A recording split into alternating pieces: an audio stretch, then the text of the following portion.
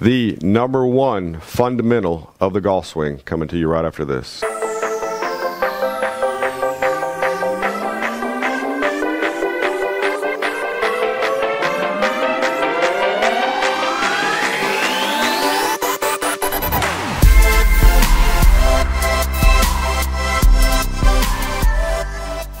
Hey guys, welcome to the channel. If you're new, thanks for joining us. If you've been here before, obviously glad to have you back. If you haven't subscribed, please take care of that. It helps us grow the channel, and that's good for everybody. In this video, we're going to talk about the number one fundamental of the golf swing. What it is, what it's not. Okay, so let's dig in. What is the number one fundamental of the golf swing? Is it how you hold the club? Is it your posture, ball position, the fabulous four, grip, alignment, stance, posture? Not really, okay? I'm not saying those are not important, but we've all seen players who have pretty nice grip, pretty nice setup, ball position, everything looks good. Might not hit the ball that well compared to another fellow or lady who doesn't seem to have those looking quite as good.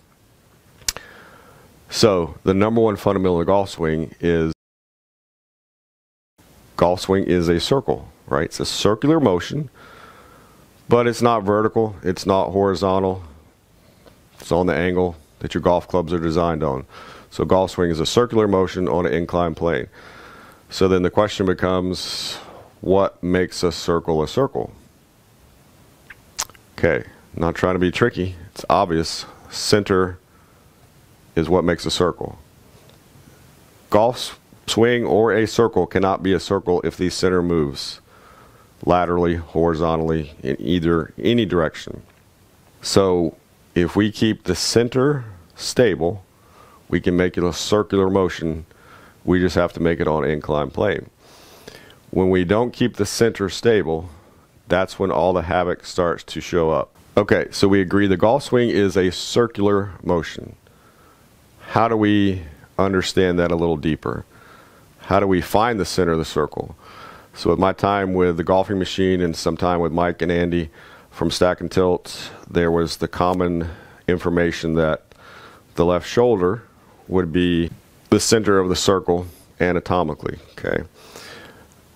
Not disagreeing, but just showing that if this joint, this left shoulder joint is the center which the club swings around, then we would have to play golf with never rotating, never moving the chest, never moving the hips, because that would move the left shoulder.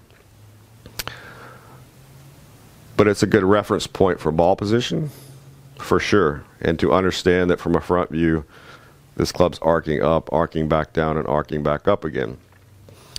But since we can't keep the left shoulder still and play golf like that and hit it anywhere, we have to be able to rotate. Then the center point becomes basically your head, okay? So if we can keep the head stable, we can make a circular motion on an inclined plane and have the highest percentage shot to hit clubs out of the middle in the right direction, controlling the loft, controlling the face, etc.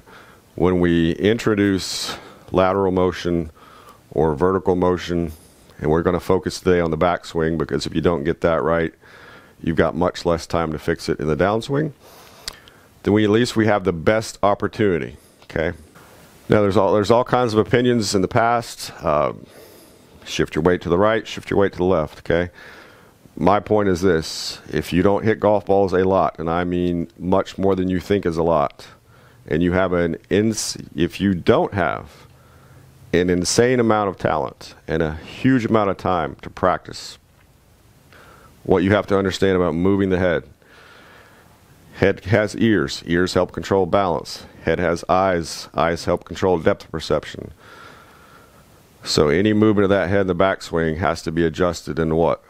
The 2 to 3/10 of a second in the downswing. Balance, depth perception. Even if you could maintain those perfectly with moving your head side to side, just the basic concept that your brain has calibrated to a golf ball on the ground, there's the position, okay? It's not there anymore. I have to fix it.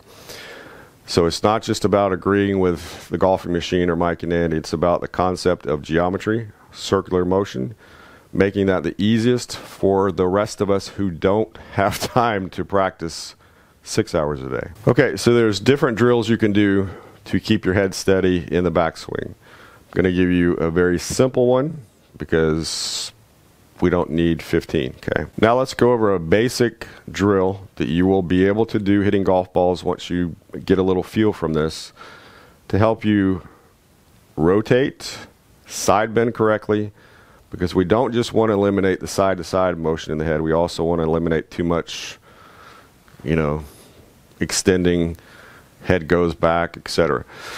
So what you want to do first of all is just take your golf club, stand up tall, okay, turn level to the floor as much as you can, and then if you want to start this drill with your face also rotating away from the ball, and it's not going to happen in your real swing, but just to give you an analogy, if my face rotated with my chest and hips, then I would tell you to pour the water out of your left ear, okay? And you go, well, how much do I dip down? Good question. So let's do that from this view. Turn as much as you can while keeping your head in the middle of your feet, because if you can't do that standing up, we got no chance doing it from the bent over posture. So now let's pour the water out of your ear, and then I would tell you to take your left hand off the club. If you can reach down and touch about the middle of your left kneecap for a left-handed golfer, right-handed golfer, you pretty much side bent and rotated together. So one more time from a front view. Rotating, keeping everything centered, okay? No hips going that way, no head going that way or that way, because you have to be able to obviously just turn and keep everything centered. Side bend, touch your knee. There we go. Other things you could look for on the video, if you film yourself, this part of your spine should look relatively vertical. This side should be a little bit slanted. What we don't want to see is that at the top or that, okay? We're trying to keep the head stable. So what we did there was combine two movements into one to make one basic drill. Side bend, rotate, trying to keep the head level and stable side to side. If you'll work on that, do some mirror work first, okay? You can always put a piece of tape on a mirror if you need to, or there's Mirror Vision app if you want to use that to help you see what you're doing in live time. But let's develop that a little bit, okay, before we just go rush out to the range and try to hit golf balls. But understanding that that's the biggest thing you can do. Once you get a reasonable grip, stance, alignment, posture, learning to develop that ability to keep the head stable is going to help your game much more than all the other 400 things you've been trying to work on, okay? Hope you enjoyed it. Let's give it a like. Got any comments that are useful, write them below, okay? Thanks.